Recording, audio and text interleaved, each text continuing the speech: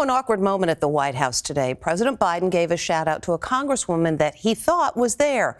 But one problem, she died last month.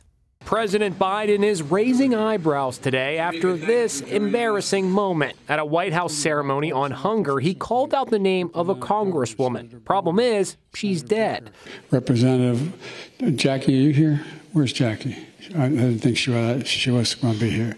Jackie is the late Congresswoman from Indiana, Jackie Walorski, who was killed in a car accident in August with 2 young staffers. White House Press Secretary Karine Jean-Pierre was asked about the episode at the regular briefing today. The president appeared to look around the room for an audience member, a member of Congress who passed away last month. He seemed to indicate she might be in the room. What happened? The president was naming the congressional champions on this issue and was acknowledging her incredible work. She was on his mind. She was of top of mind. Representative Jackie, are you here? Where's Jackie? I didn't think she was going to be here.